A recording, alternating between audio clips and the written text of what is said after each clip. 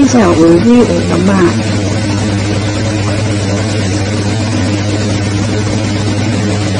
Rất là vui khi ngày hôm nay thì bản thân tôi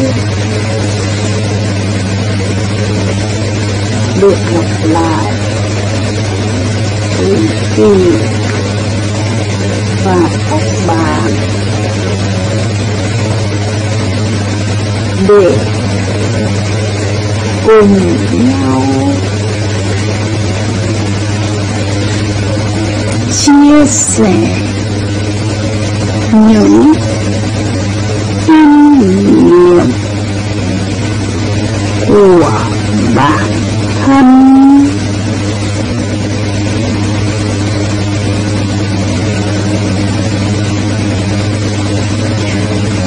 Và những vấn đề trong cuộc sống thì ngày hôm nay bản thân tôi muốn chia sẻ với các bạn một câu chuyện về cuộc trò chuyện trong bếp.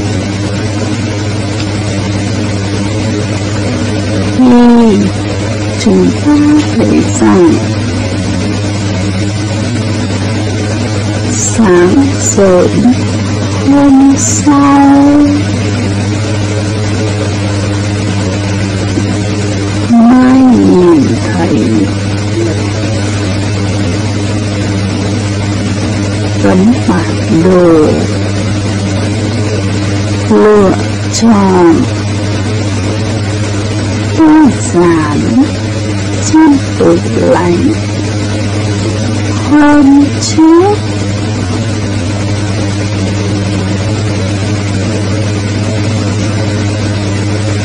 Cũng như thường lệ trong cuộc sống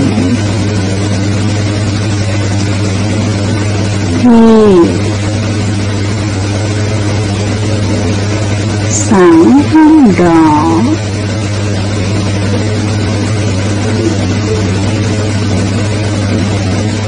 tôi thức dậy vì mùi cà phê mới pha và đi xuống bếp thì Mai luôn thức dậy trước tôi.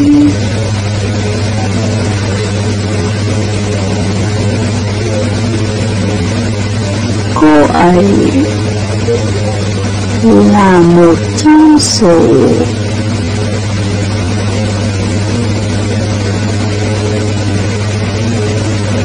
những người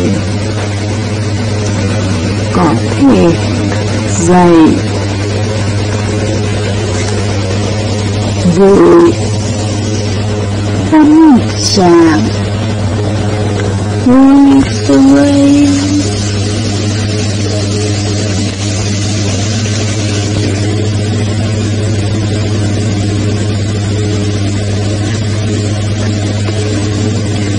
Và hăng hải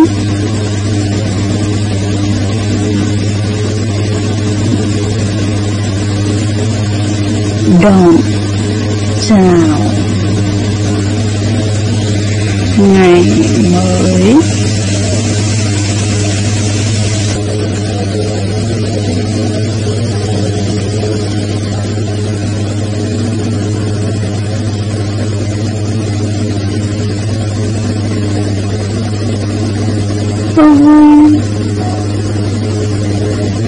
Thì ngược lại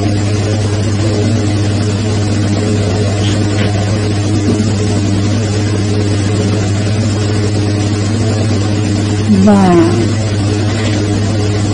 tôi biết điều đó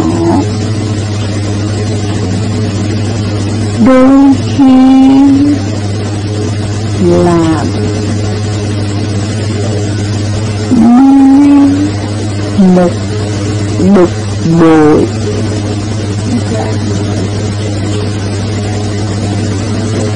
Và cô ấy phàn nàn rằng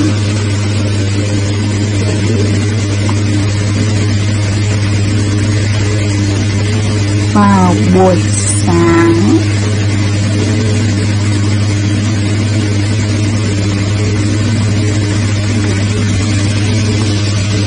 tôi y như một con gấu vậy.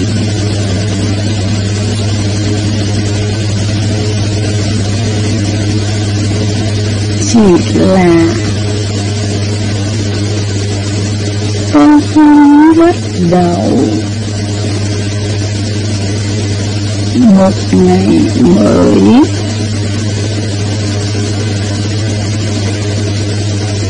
với một bài hát trong tim mà thôi.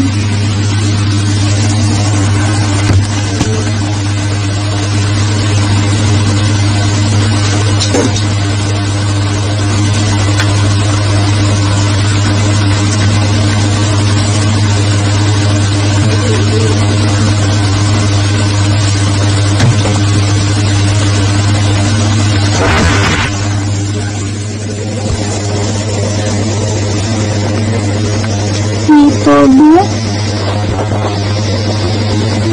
vào bếp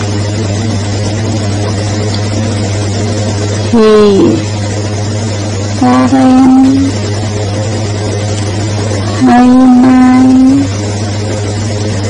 đang đứng trước lưng quay về phía tôi.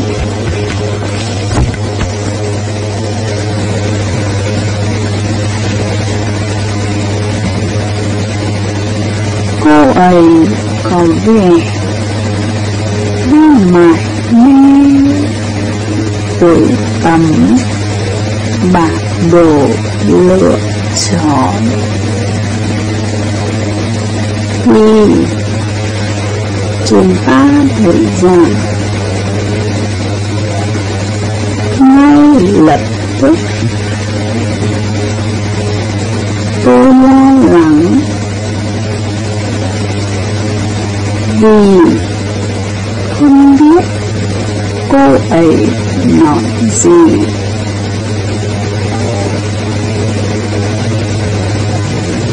Chắc chắn là cô ấy sẽ bắt đầu thăm dò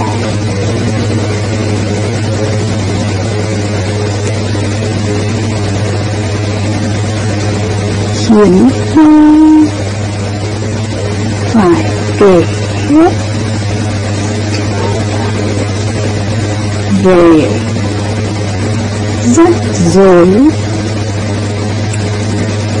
của tôi.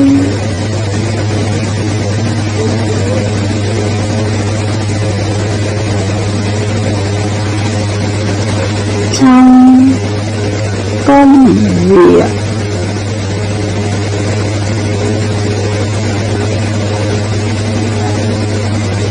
và tất cả những người khác.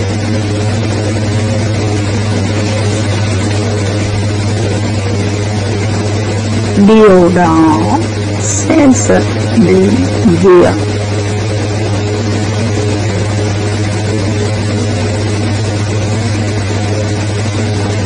làm sao tôi có tấm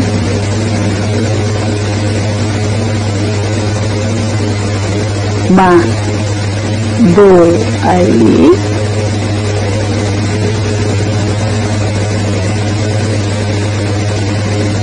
và Vì sao tôi dám nó lên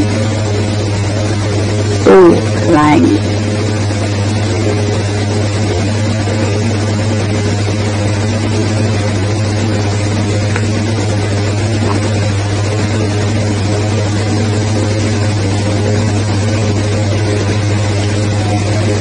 Rồi có lẽ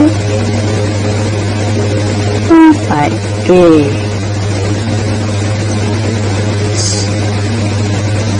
hết cho cô ấy vì sao Alex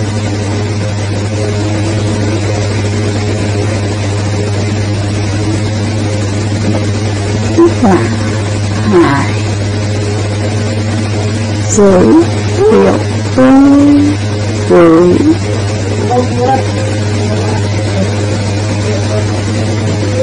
với Hồng.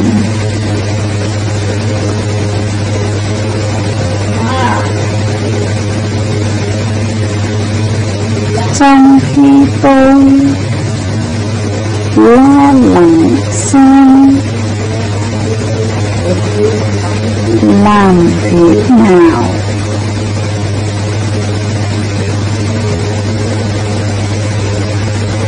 để tránh nói ra toàn bộ câu chuyện.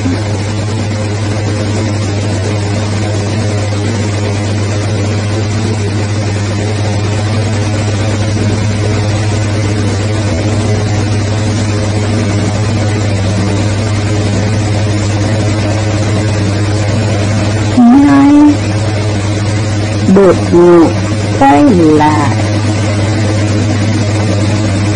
và giữ tay ôm lấy tôi.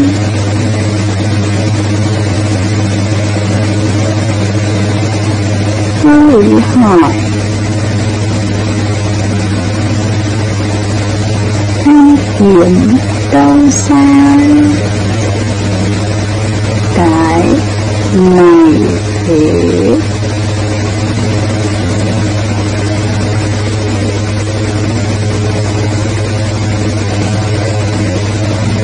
Tuyệt thật.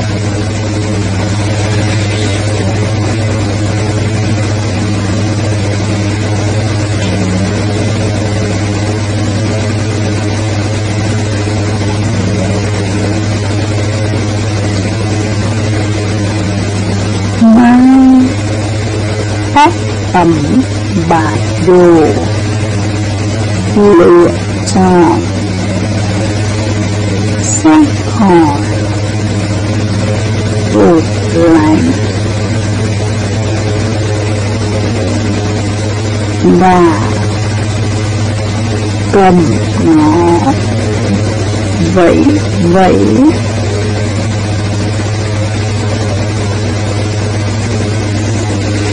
Thế rồi tôi định nghĩ giải thích nó được.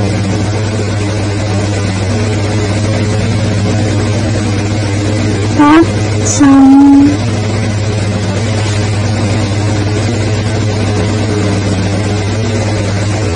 một khóa luận huấn luyện đặc biệt ở chỗ làm.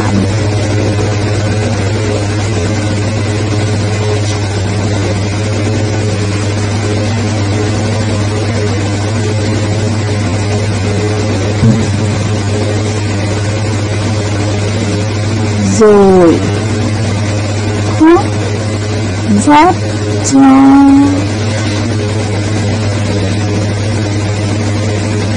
hai người, mỗi người một cốc cà phê mời.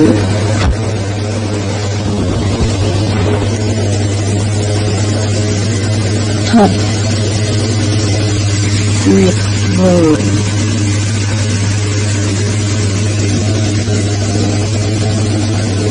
Rồi vợ tôi hát, em rất ngạc nhiên.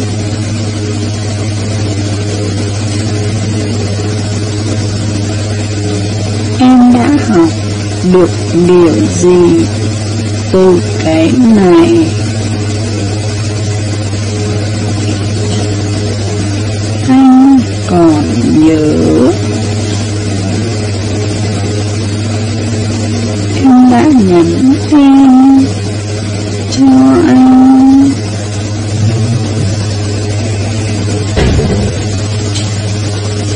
về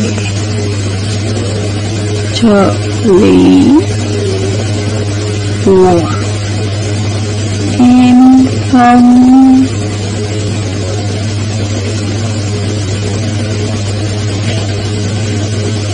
Em cho rằng việc gần đây mắng cô ấy khá nhiều,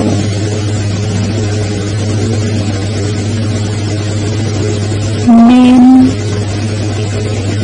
cô ấy có vẻ có giống lại.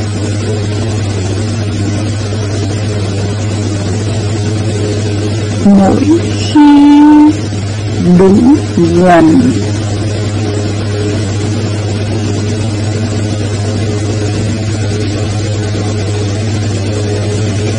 hãy xem tấm bản đồ lựa chọn này.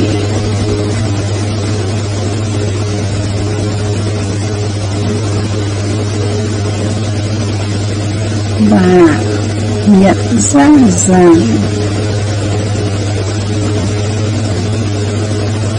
mình rơi vào vị trí người chỉ trích đối với cô ấy.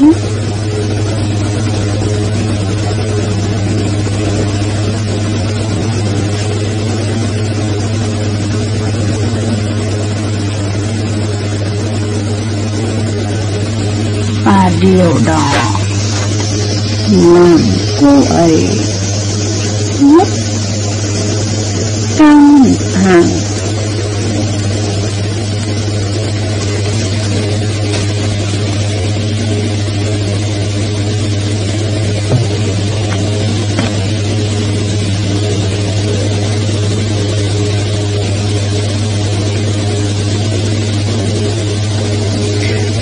Và tôi nói rằng cô ấy đã làm hỏng nhiều việc.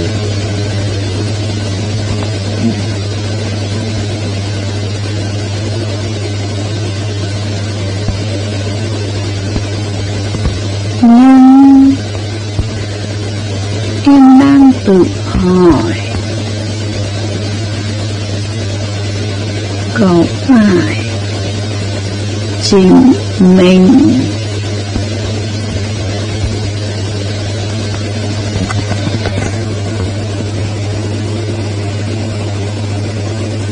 cũng góp phần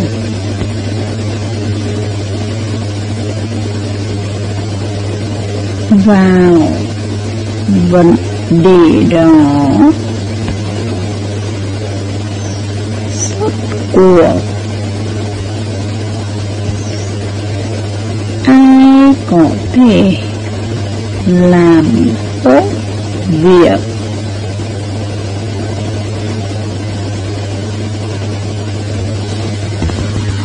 nếu sếp cho rằng họ sẽ không làm được?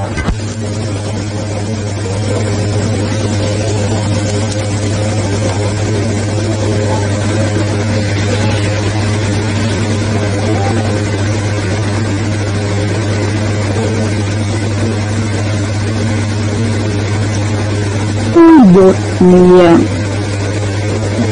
nói mà không kịp nghĩ.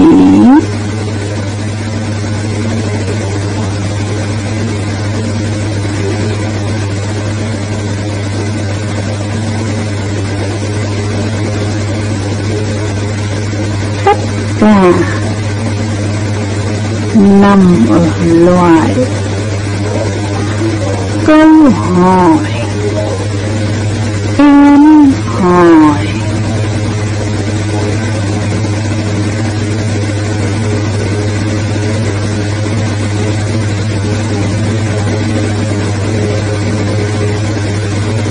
Câu hỏi nào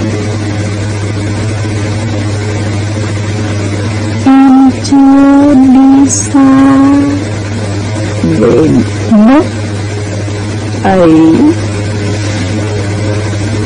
với cô thư ký tội nghiệp.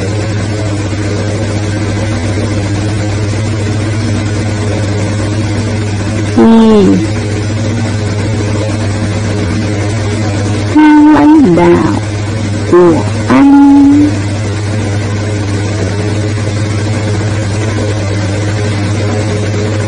người đã cho anh tấm bản đồ này thì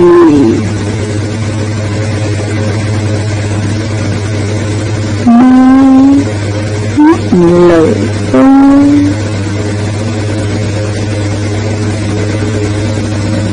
và hỏi nhanh đội đã sếp của anh là ai thế anh?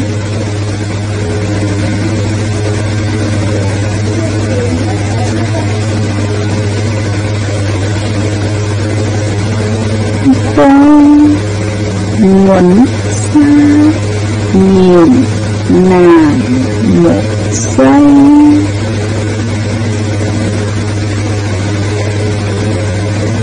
Và đợi chân tựa xem có nên nói ra sự thật hay không.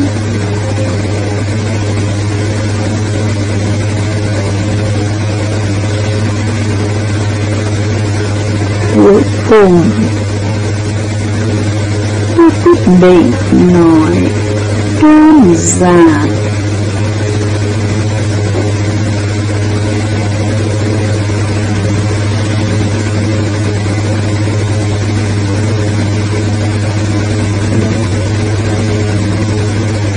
Ông ấy là người tư vấn mà chủ tịch thuê về làm lãnh đạo bọn anh. Tôi quyết định sẽ không đi sâu vào chi tiết mà chỉ nói những gì thật cần thiết.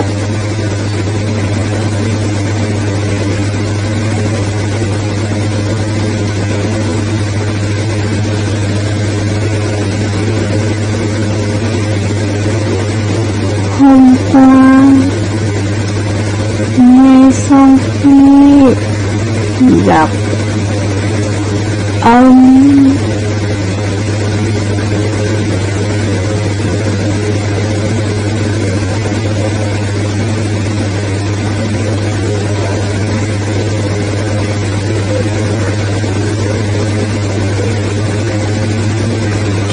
tôi dành cả một thời giờ để nghiên cứu tấm bản đồ.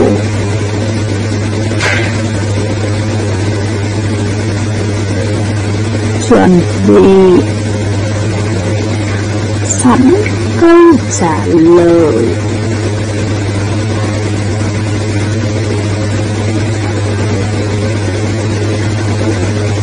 Cho bất kỳ câu hỏi nào.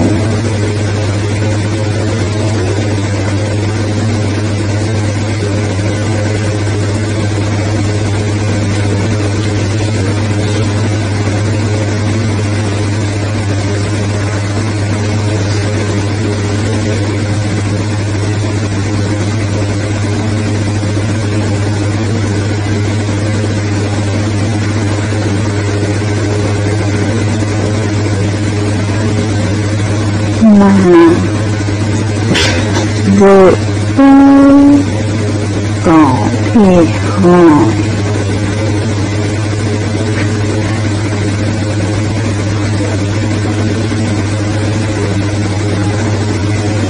Anh ấy cho là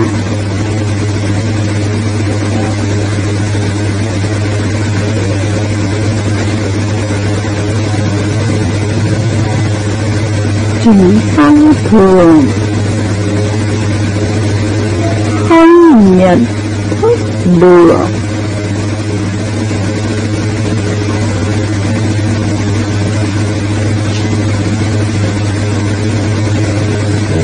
những câu hỏi chúng ta tự hỏi mình.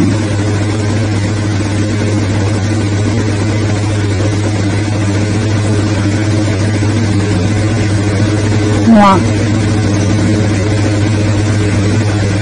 hỏi người khác.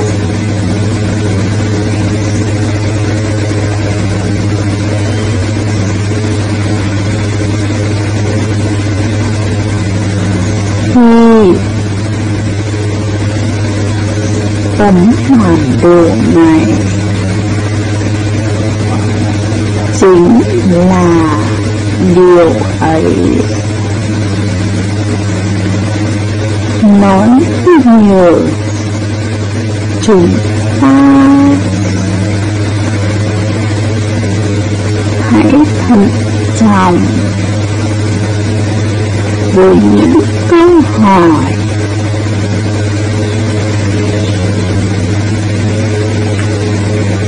vì chúng ảnh hưởng đến cách chúng ta suy nghĩ và hành động.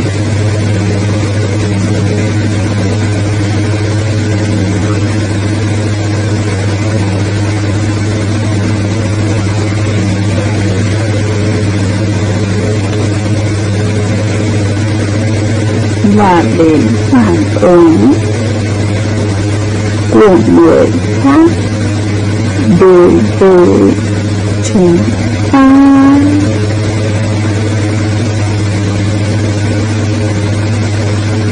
Mai trong có vẻ bối rối và rồi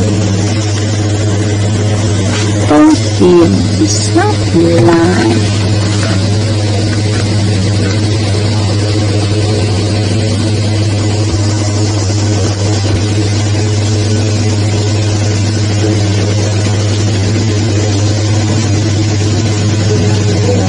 Nhìn vào hình người đứng giữa hai ngã đường.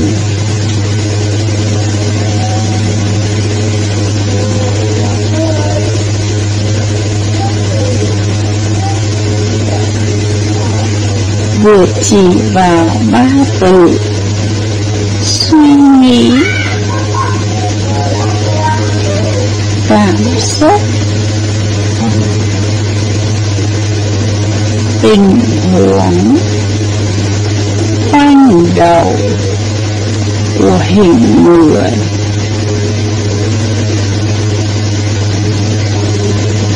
Rồi tôi hỏi, chìa khóa nằm ở đây. Ngay khi một điều gì đó xảy ra, để rồi chúng ta bắt đầu tự hỏi mình những câu hỏi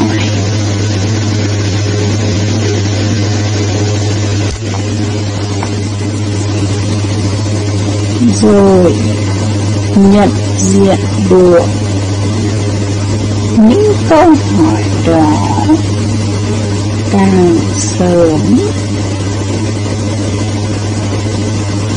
càng tốt.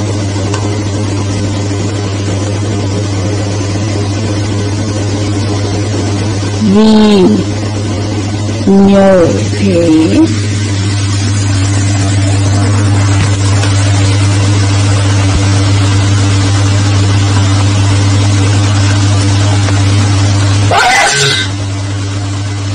chúng mới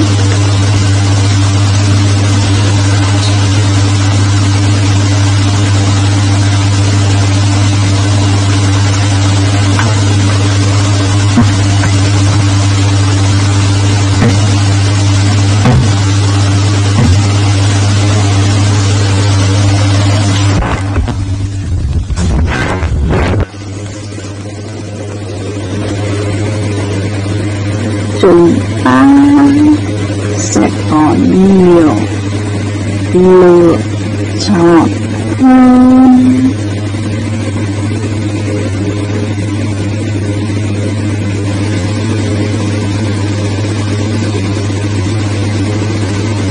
Có phải đúng là tôi đang không nhỉ? Thật quá ngạc nhiên. Làm sao tôi có thể nhớ được bài giảng của Hải nhiều như vậy?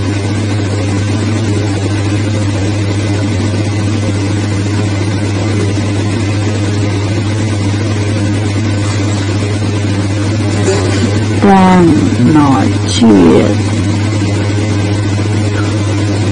tôi càng cảm thấy thoải mái với phương pháp tư duy bằng cách đặt câu hỏi này mai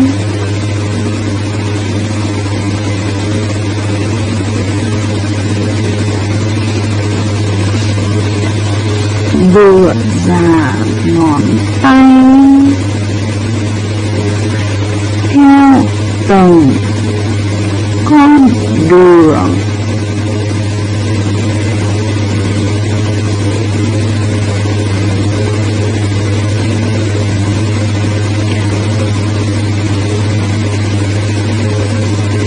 vừa chỉ vào phần chính của tấm bản đồ này là hai con đường.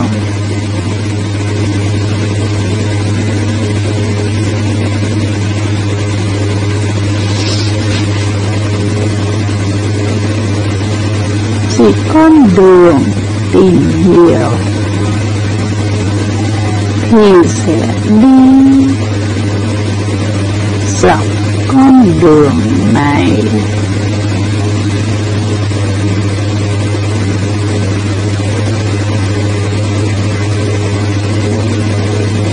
Anh chàng này đáp: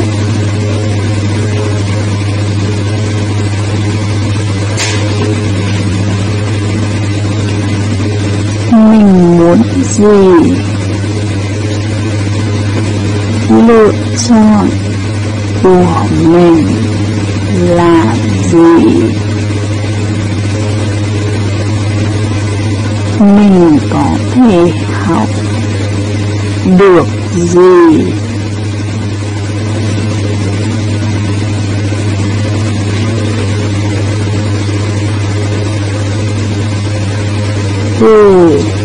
Anh nói đúng tất cả các câu hỏi. Con người đang đi trên con đường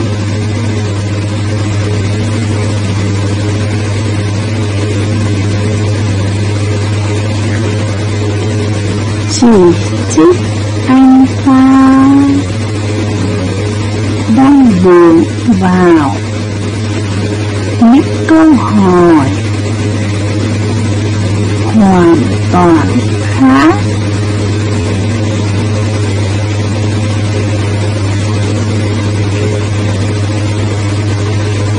Đại loại như đây là lỗi của anh, họ sai cái gì hay sao?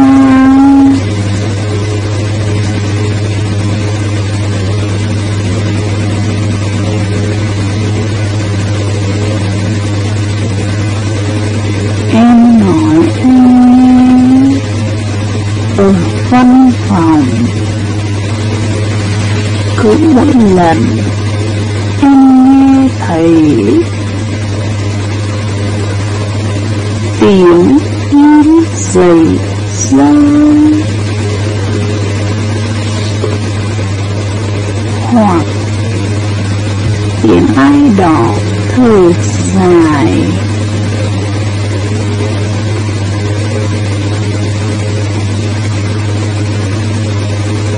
điều đầu tiên nảy ra trong đầu em là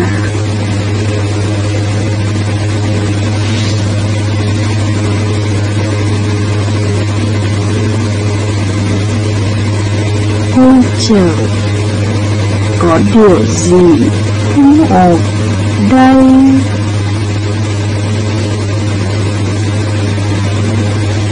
Cô thư ký xinh đẹp của tôi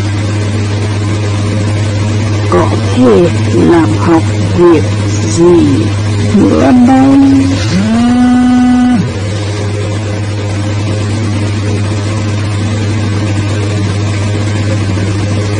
Và rồi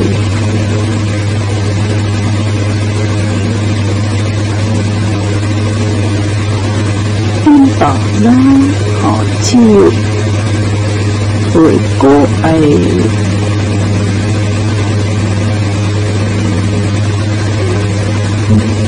Anh có biết cô ấy đã làm gì hôm qua không?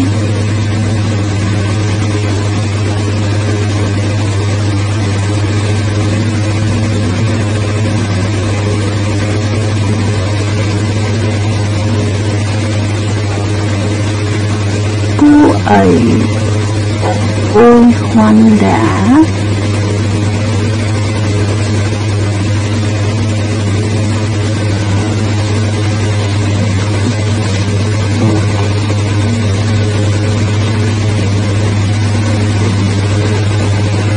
thế là em vào con đường chỉ trích rồi phải không anh? bây giờ em phải làm gì để hết con đường chỉ trích đây anh?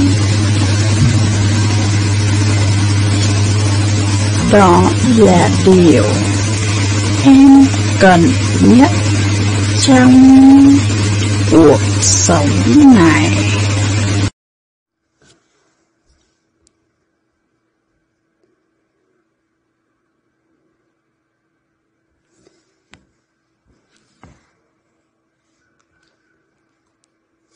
Tôi giải thích khi có một chuyện gì đó xảy ra,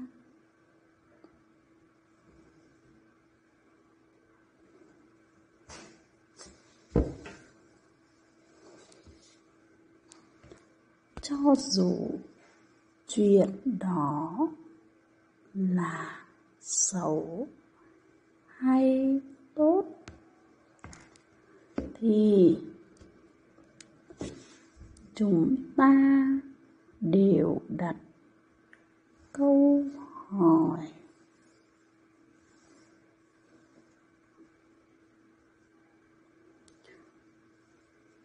nhưng không nhận thức được tác động của nó, và đặc biệt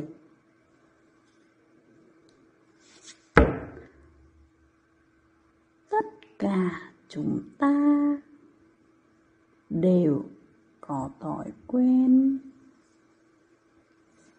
chỉ trích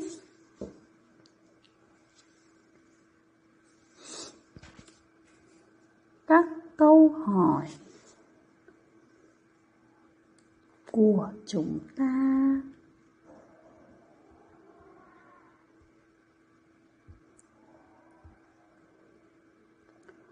Có xu hướng thiên về chỉ trích.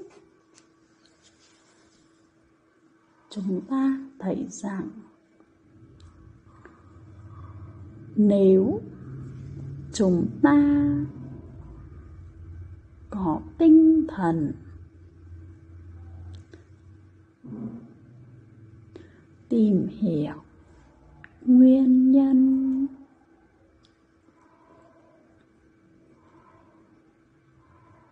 các câu hỏi sẽ nghiêng theo hướng đó, thì chúng ta thấy Mai đã bổ sung ngay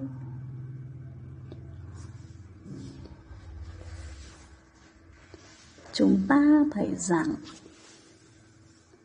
hành động là hệ quả của suy nghĩ.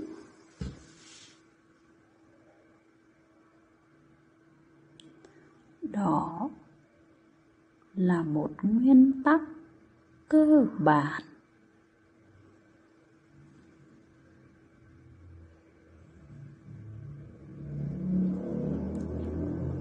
Nhưng em chưa bao giờ nghĩ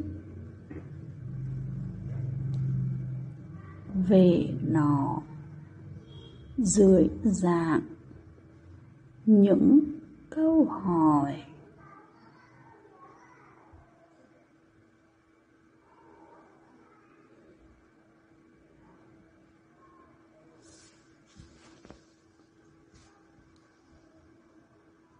Hành động là hệ quả của những câu hỏi.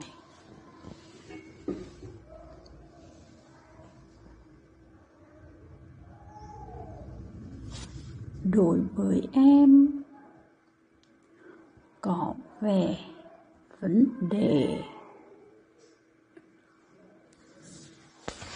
nằm ở chỗ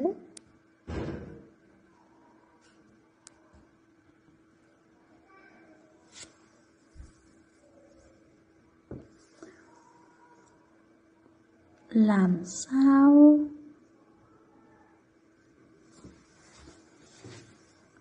giữ cho mình luôn ở vị trí người tìm hiểu.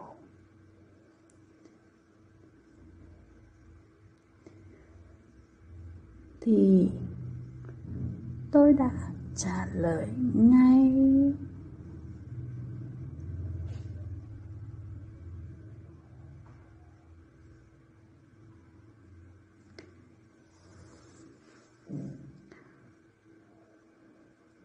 Theo người quản lý của tôi thì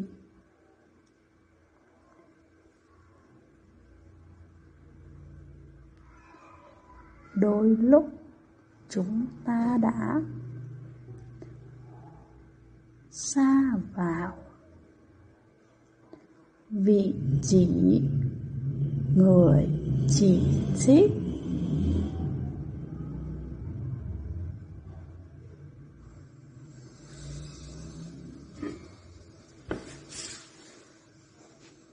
Đó là điều hoàn toàn tự nhiên.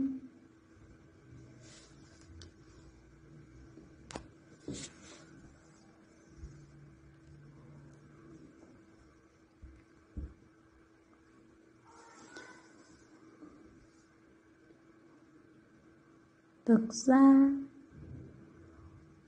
thì suy nghĩ của chúng ta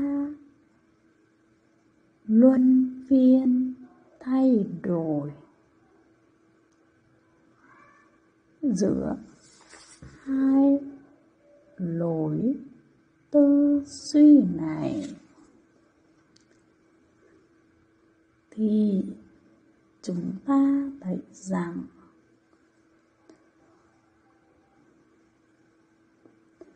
bản chất con người là vậy.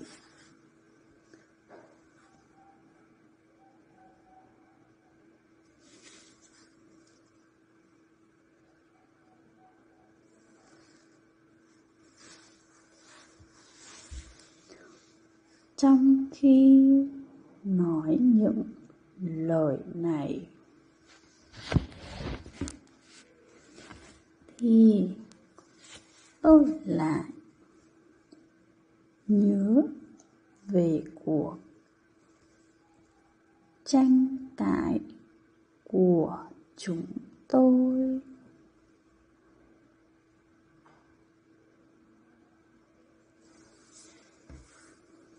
Hôm tôi bỏ lại cô ấy ở sân bay, đến giờ tôi vẫn cảm thấy ngượng ngùng.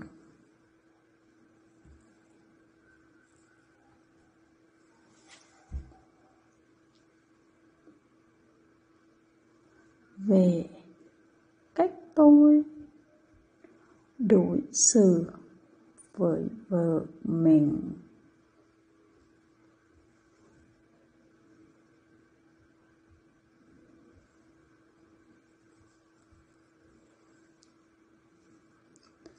Tôi chưa sẵn sàng thảo luận toàn bộ chuyện đó với Mai.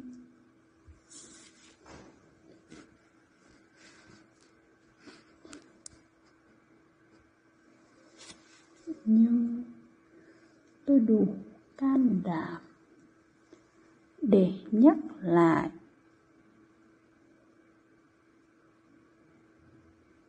một phần câu chuyện.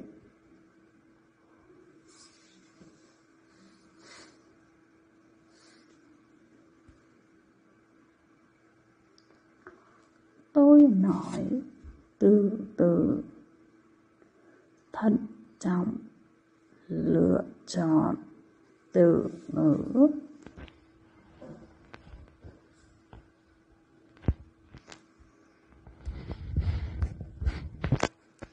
Rất dễ sa vào vị trí người chỉ trích.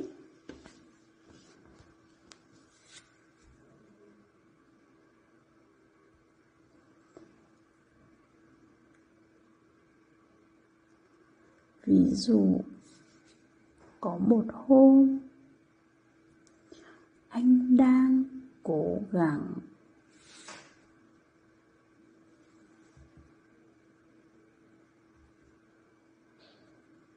rẽ vào đường lớn.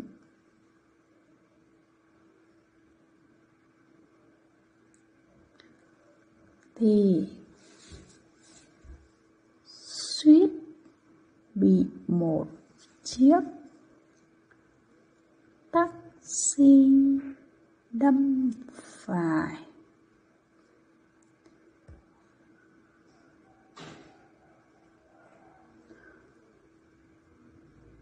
Chiếc xe này chạy nhanh gấp đôi tốc độ cho phép.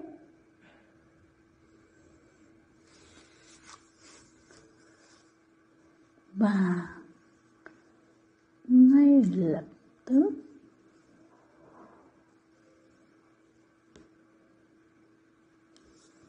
thì anh rơi vào vị trí người chỉ trích.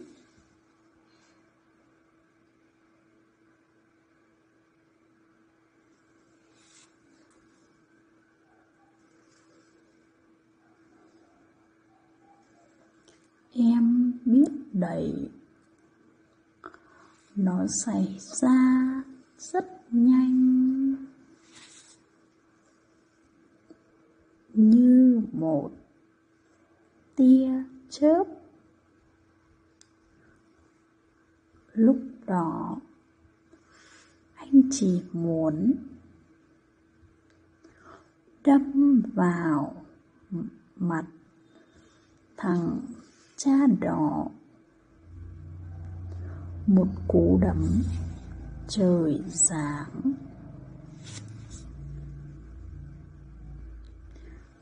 Để rồi Mai vừa nói vừa lắc đầu.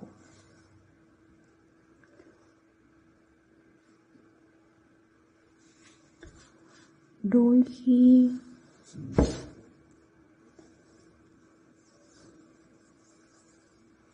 anh thực sự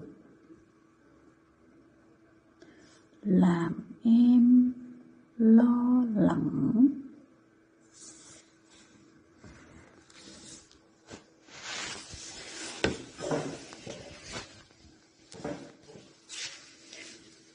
Thế rồi hai vai tôi cứng lại.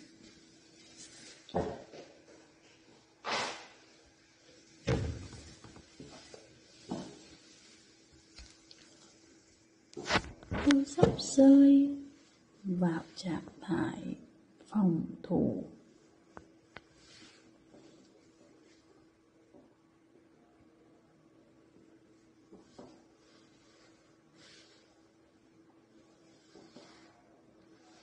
Tôi biết cô ấy không tán thành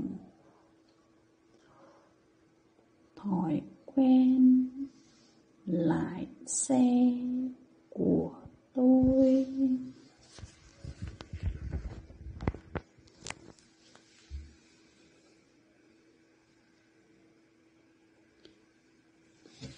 Mặc dù tôi chưa bao giờ gây tai nạn,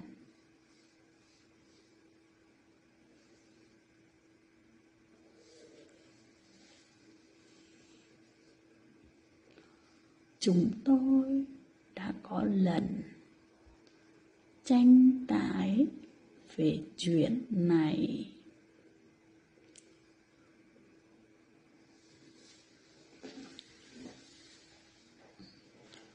Nhưng lần này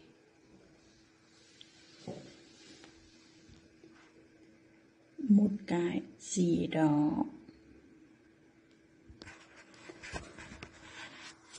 trong tôi dừng lại và nhắc nhở tôi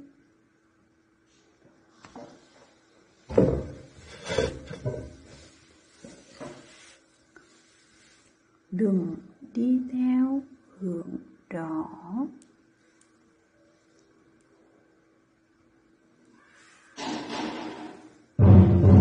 Anh bảo. Tôi hít một hơi dài, nhún vai,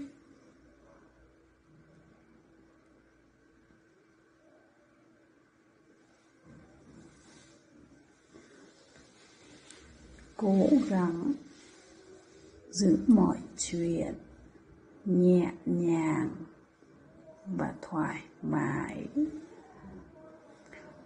thì chúng ta thấy rằng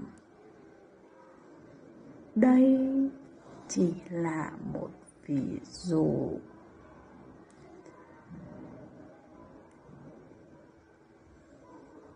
Nhờ có bản đồ lựa chọn, bây giờ anh đã nhận thấy việc suýt chết hôm đó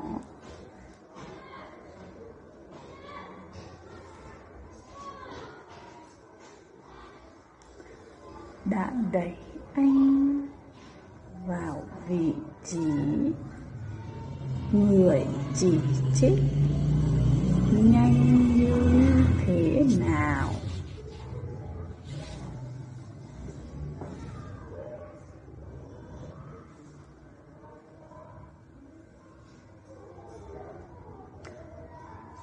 Và giờ đó anh đã giận dữ như điên.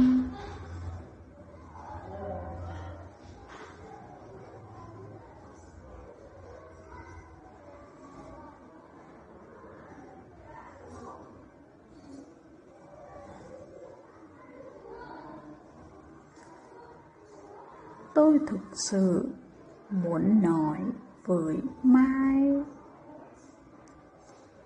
toàn bộ câu chuyện về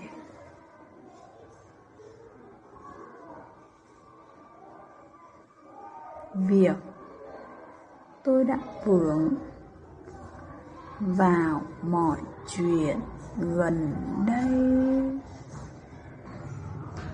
như thế nào.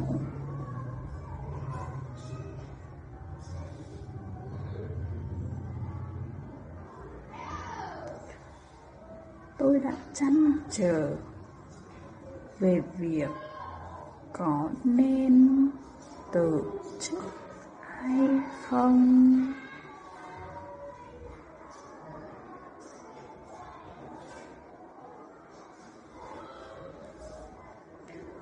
Đã bực bội khi gặp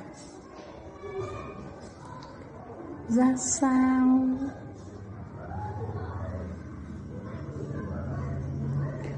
Để rồi tôi tổn thương, lo lắng đến mức nào khi toàn bộ sự nghiệp của tôi như mây khói và đã giận dữ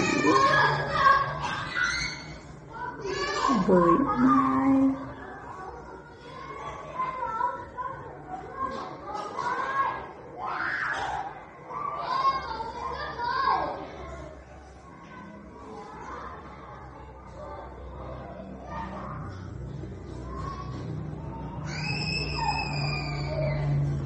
Khi cô ấy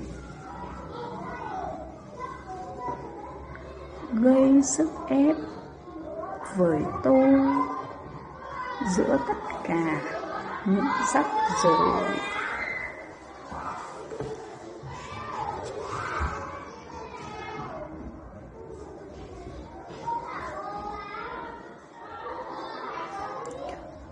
để rồi cuộc sống của tôi đã thành một vũng lầy chỉ trích khổng lồ.